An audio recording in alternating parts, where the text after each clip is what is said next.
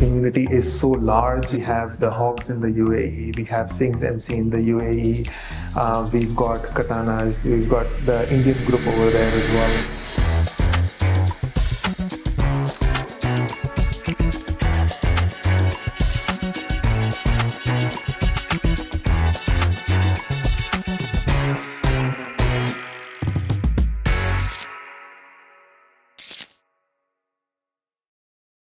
Hi Sharad, thank you for flagging off our series called The People of Trip Machine. Now when I started Trip Machine 8 years ago, I had this crazy wicked idea of making the world of motorcycles a teeny bit more beautiful. I didn't think anyone would, at least buy our stuff. But it's nice to know that there are more crazy people like me who've believed in the project and decided to bring us to their country. Yes, and hence we just wanted to start this series around it. Now, before we begin of what a rider's choice does, I didn't know that there is a motorcycling culture that exists in the UAE, in a country that's super hot and one that's actually dominated by the car culture. So how is the motorcycle culture in UAE? So I think you've made a very important point. I've been in UAE since 2007, and to be honest, up till a few years ago, I had no idea of the biking culture either. Yes, there's lots of fancy cars, lots of fancy buildings, and you would see bikes off and on, but I had never imagined before I started riding in the UAE that the community is so large and it is so affectionate, so generous, and the amount of camaraderie that we have over there, I was blown away by it. So basically what the world sees about UAE is most of the time it's going to be the bling, the fancy buildings, the fancy cars, the fancy restaurants and everything. But there's another side to UAE where they've got absolutely beautiful landscapes. The roads are immaculate. And as you start to go out of, I would say, the main cities, you head into the hills. They've got absolutely beautiful roads that every time, I've been riding there for a few years now, and every time I go on those roads, it's like absolutely, I'm blown away myself by the smoothness, the curves, the fact that you're going in an entire group. So it's absolutely amazing. As far as the different groups that are concerned, we have the Hogs in the UAE, we have Singh's MC in the UAE. We've got Katanas, we've got the Indian group over there as well. So different communities and from all different kinds of countries. It's not that there's an Indian bikers group only and there's like an Arabic bikers group only. So people from all nations, it's all about the motorcycles and it's all about the community that comes with the motorcycles. So of course there is a huge community, and it's not that these riders are riding only in winters, because yes, as you mentioned, Dubai is hot, but we ride in the summers as well. Of course, it's a little less compared to the winters for sure, but we do rides on the weekends, at night or super early morning. And as you step into the hills and I would say the outskirts, the temperature drops significantly. So for example, Jebel Jais, which is a famous road, it's been counted as one of the top 10 roads around the world to drive on. The peak of it is at least 10 degrees or more different than whatever is the temperature around the country. So it's an absolute pleasure, and you can ride all year long. Of course, during winters, and specifically between November and March, it's absolutely splendid. Super. And so tell me, how did rider's choice begin? Okay, so I used to ride when I was younger. I did not have a bike of my own. Parents did not allow it. Family was not too happy about it. So obviously I didn't have one. But I did ride my friends' motorcycles a lot. But then work started, everything, you kind of lose touch with it. You always want one, but you choose, I would say, maybe the more acceptable choice. But then I was at a stage where I was like, I need to get back on a bike, right? You have that craving, and all bikers know this really well. You have that craving that you need to get back on a bike. So I started riding in the UAE a few years ago. I got my license, and I went and bought myself a nice 1200cc motorcycle, which is fun to ride, no doubt. But when I was younger, I used to ride different bikes, but not a 1200cc one. You know, the bikes, even the bike that I passed my driving test on in UAE was just a 150cc motorcycle. So the way a 1200cc bike behaves, of course, you know what to do, but it's one thing to know what to do, and it's one thing to actually do it, right? So the first group ride I went on, it was a bit of an eye-opening experience for me. I was like, I need to up my skills a lot. So of course, the ideal path, which even now I advise people, is that don't start off with a 1200cc bike, right? So start off with a smaller engine capacity and build your way to, I would say, your dream bike. And unfortunately for me at the time, there was no option for me to go out and do that. I would have loved to start on, say, a Royal Enfield or 650cc bike, 350cc bike, whatever. But it just wasn't there. So the initial thought behind Rider's Choice was exactly that, because I also realized that there are a lot of other people like me who have been riding, want to get back on a bike, or just the fact that they want to start riding. Right, so for them and for everyone, they want a nice big bike. At least in the people like you and me, we want a nice big bike to ride, old or new or whatever. That's secondary, but ideally it needs to be a nice dream bike. And so I would think it's safer, and the path to your dream bike needs to be through smaller engine capacities and building up. So that is how Rider's Choice initially started. So we offer bikes right from 350cc right up till 1200, and of course the Triumph Rocket, which is 2500cc as well. So you can build your way to your dream bike. Perfect. And so one is the rental part, but then what you're saying is you're also helping people get into motorcycling. Correct. So again, all of this has started from my own experiences and the places that I saw that some help was needed, or something that with such a large community can be done, which is not already being done. So you see a lot of groups. Sometimes even when you're getting into a bike, you get your license, you get a bike, you don't know which group you're going to gel with or how to even approach a particular group. So I think since we started, we've built a relationship with a lot of communities within the UAE, and most of the riding groups are aware of Rider's Choice as well, and we ride with them as often as possible. So what also happens is, when people get their license, they come to us, whether they rent or not. We do group rides, and we do group rides with different groups. So people have an opportunity to figure out what riding style suits them, what kind of people suit them. So it's just like an introduction that we can offer to different groups.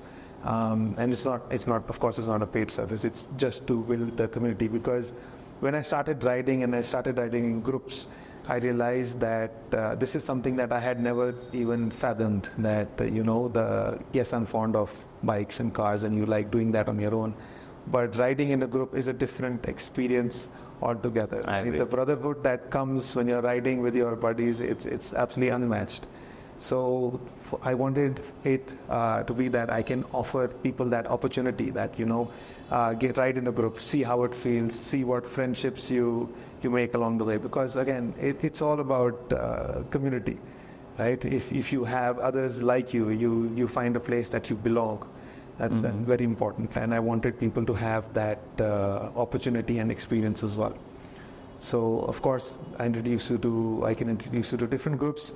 What also does tend to happen is that you see your bike, and we are focused more on the retro style, because again, that's the kind of bikes that I like, and that is also where Trip Machine came into the picture. I've been using Trip Machine bags and grips and other items for a long time. So when they started, and I was just building over on the idea, Trip Machine was one of the first people that I reached out to and said that, hey, I'm doing this and I want you to be a part of it. And I'm so glad that you decided to partner with us as well. So what we do is when you come and you want a bike, you can also rent out a few of the bags that we have from Trip Machine, or if you want, you can purchase them as well. Because again, the items like what Trip Machine does is something that you need to hold in your hand and feel. Absolutely. That's where the reality of it comes in, right? Because you see a lot of stuff online, you see a lot of pictures online, but when you get it, it doesn't match that expectation. But with Trip Machine, it's every time I hold one of your new bags, and you've been doing a lot of new bags as well, it's like, this is amazing, and you've thought of all the small nuances that bikers face. And the fact that you can use it on the bike or off the bike, and to be honest, it's been also quite a bit of a conversation starter. When someone sees someone carrying one of the Trip Machine bags, they're always intrigued and they want to ask where you got it from and stuff like that. So that's why I reached out to Trip Machine. And also along the same lines, of course, so if someone is coming to us and they want a more nostalgic look and feel, they can choose one of our bikes. They can, and we give a helmet with it. And if you want, you can take out a jacket, you can take out boots. We have some accessories also that you can use either for rental, or if you really like it, you can buy it from us as well. So we want to offer, give people an opportunity to relive maybe the olden days to a certain bit, or if you're just getting into bikes, get into that look and feel and get into that community of being a biker. Super. And so as a foreigner, if I have to rent out a motorcycle in the UAE, what are the things that I need? So it's very similar to renting out a car as well. So for certain countries, you do not require any extra documentation like most American or European countries. You can use your license that you have over there. As long as it has the motorcycle on it, you can rent from us. For more of the Asian countries, of course from India, you need an international driving permit, which I believe you can get here locally. It's not a complicated procedure. So we require that IDP to be available with you, and we just take a copy of that IDP, a copy of your passport, and so that we can get your paperwork sorted out, and then you can rent to us. It's not complicated. The one advice we do give to people who have not ridden outside of India is that we try and spend some time with them, explain to them the rules, and we give them some pointers on how they can ride safely in the UAE as well. It is very safe, yes, but you just need to be reminded of a few pointers here and there. The traffic is a lot faster, and just be a little more mindful. It's also more organized. It is organized for sure, but again, I wouldn't say that you don't have people who drive rashly over there. That can be found everywhere, but overall, it is definitely very, very safe. Okay, so if I have to write down, if I come down and rent a motorcycle in UAE, am I allowed to take that motorcycle to different countries outside of UAE as well? Because I believe UAE is, as a land, is pretty small. Also, it's very fast, so you get out of the country extremely fast. Yeah. So, am I allowed to take it to different countries around? Yes, so UAE does have a lot of beautiful roads, and next time you're there, I'll take you around. The closest country we have where most people tend to go is, when they take our bikes, is they tend to go to Oman. So we already have coverage and the paperwork required for Oman. Okay. If you need to go to Saudi Arabia or any of the neighboring countries, just make sure that your documentation is sorted out, and for us, we will sort out the documentation. Just let us know a couple of days or weeks in advance, and we'll sort out the paperwork. But yes, you can take it to other countries. Okay. And what are the things to know in terms of culture when you're riding, or what are the things as a foreigner I need to know if I'm, because the city is pretty sorted. Yeah. Right? But it's when you're out of the city is when the real culture of that country comes in. As a foreigner, what are the things that I should keep in mind? So you'll be surprised, but in most places when you go out of your home country, you face a language barrier. In UAE, you will not have that issue at all. Whether you're in the city or you're outside the city, most of the people will speak English. Some of the older population will speak Hindi or Urdu. So you're not going to have a communication issue whatsoever. And the thing about the UAE nationals, or even the people who are living there in general, they're very kind and very friendly. So if I've had this experience that I broke down on the side of the road. Well, I ran out of fuel, unfortunately. I don't want to admit it, but yes, I ran out of fuel, and I had so many people stop and try to help me out. It's not funny. And as you go out of the town, it's not like you're going to be absolutely in the wilderness. There will be some people around. The population is not much as soon as you go on the outskirts of the main cities, but there's plenty of fuel pumps around. You're not going to have any fatigue-related issues. If you do get tired, just stop over at a fuel pump, grab a bite to eat. They have really clean washrooms as well. So you're sorted as far as traveling. Even in fact, if you want to do camping, right? So camping and moto camping has, I would say, for the past couple of years, a lot of my biker friends have been doing moto camping as well. I would say this November, I'm planning to go some moto camping myself with them.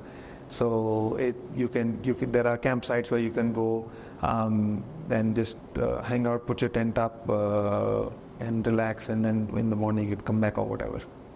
So when you talk about camping, there are designated campsites. But if I want to, be all wild and free and camp wherever I feel like, is that allowed? Like maybe on the side of the road, or maybe in the middle of the jungle, or whatever. So you are allowed to do that as long as you're not trespassing to anyone's property, which they have. If they have clear markations that it belongs to someone. If you want to stop on the side of the road, you can. I would not recommend it, but next time you're there, I'll show you some nice spots and we can do camping or whatever. Okay. But it's not illegal if that's what you're asking. So how's the food scene in UAE? So food scene is really good. I would say that they have the best of all the different kinds of cuisines available around the world. For bikers specifically, when we are going out of the city, one of the all-time favorites is an egg paratha, which is just a paratha with egg on it and some cheese and some Oman chips, which are an absolute favorite of everyone in the Middle East. So that's one of the favorites. And keema paratha is quite popular as well, if that is your thing. The other thing is that when you go out, it's not that you just find small shacks of food. You can go to a fancy place as well, because there are a lot of restaurants that are built by the tourism department of UAE, and they have a lot of, I would say, different cuisines again available, so you can suit whatever kind of food you like. But if you ask me, then it's egg paratha all the way. Oh, okay. Yeah, I also believe because there are. It's basically a country made by expats, right? Like where I'm coming from is that a lot of expats work in Dubai and the UAE in general, and then I feel when you have so many people that the options around food become very global. It is. No, the food options are definitely global. I remember one of my friends, he had come in from Italy and he was going on and on about the beautiful pizzas that and mozzarella. And mozzarella and the bruschetta and everything. And he's like, you can't. It's not possible that it's not available anywhere else. And we went out and this was not like a super fancy place. This was somewhere out of town, and I took him to a restaurant where they have nice pizzas, and he was really surprised that they're using the same techniques, the same kind of flavor, which is absolutely amazing. So depending on whatever kind of food you like, you will get the best kind of food. And for bikers, we like more. At least for me, I like more bite-sized food. So egg paratha, keema paratha. And I think while talking about it, also my mouth is watering.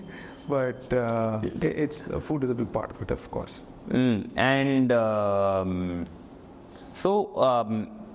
Another important thing, I believe for a lot of people, is the alcohol scene, right? How is the alcohol scene in the UAE? Okay, so a bit of a. So Emirates is made out of, UAE is made out of 7 different Emirates. There are 3 most popular ones which everyone knows about. It's Abu Dhabi, Dubai, and Sharjah. So in all of the Emirates, apart from Sharjah, alcohol is okay. In Sharjah, you cannot be carrying alcohol, you cannot be consuming alcohol. They don't serve alcohol. But in all of the other Emirates, there are places where you can get alcohol easily. It's not like years ago. It used to be that you have to go to. There were very limited places. Like the options are far and wide, and there is, of course, a zero tolerance for drinking and riding. In any case, I think we all agree that that is an absolute no-no. But once you have reached your destination, you're chilling, you're relaxing, and you have beer or whatever kind of alcohol you like available, you can have it. It's not going to be a problem.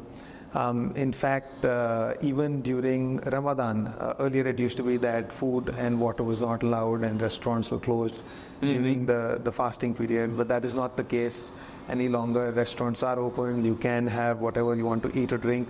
You just need to make sure that you're being respectful, which I think most people are in any case. Absolutely. And if you're disrespectful, you anyway Of course. bear the consequences, which is It's not the usual one that will be fined hugely or whatever.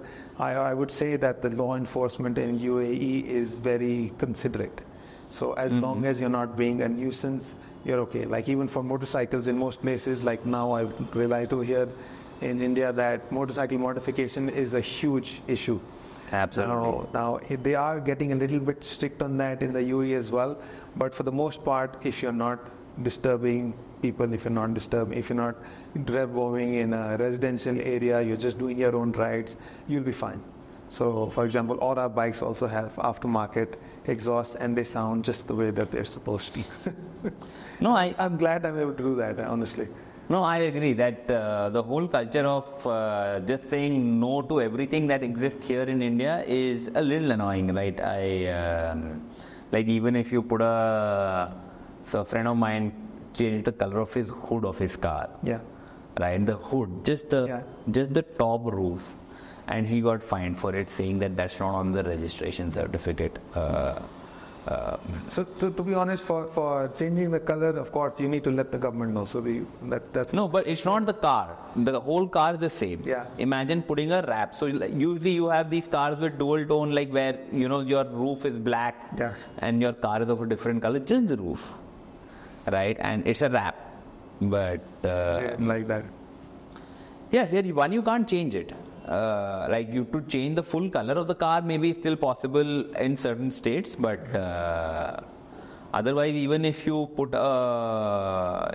change the headlamp Really, that's a bit extreme. from a halogen to one of those LED ones, you're still and even if the LED ones are actually all compliant and everything, it just doesn't exist. No. Right?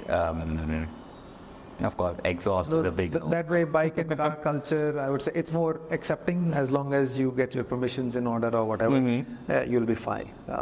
Okay. And so tell me,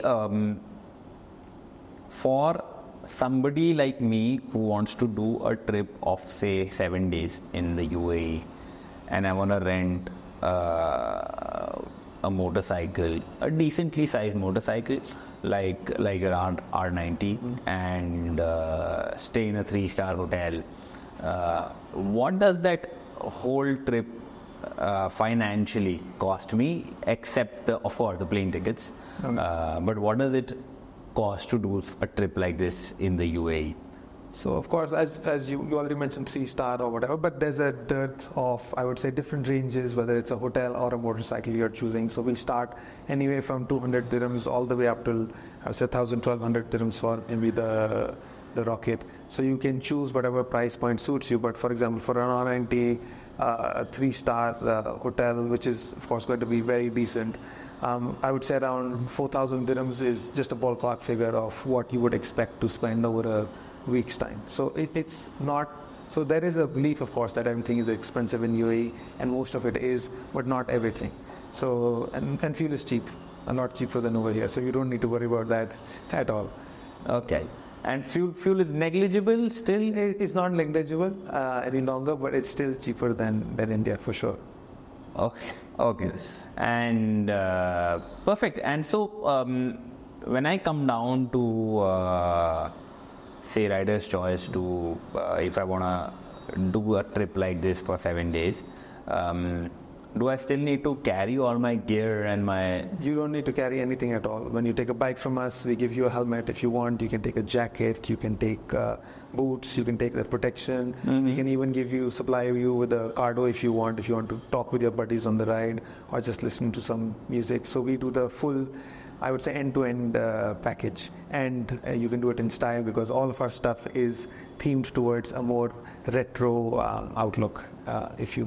Yeah, absolutely. Because the biggest problem around doing a trip like this in a different country is carrying all your gear. Yeah. And carrying all your gear is like 10 kgs, you know, with a helmet and again, this this and is something, an experience I had as well, that I was traveling and half of my bag was my helmet and my pants and my jacket. Right? Yeah, boots. And boots. So you can take anything. We've got different sizes available. So just come in, try everything on, and then you're good to go. Super.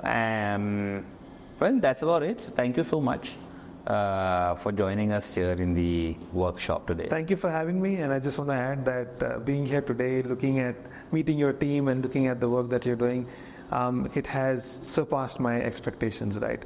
So it is one thing for, and I don't know if I can emphasize this enough to people who are just thinking about Trip Machine products.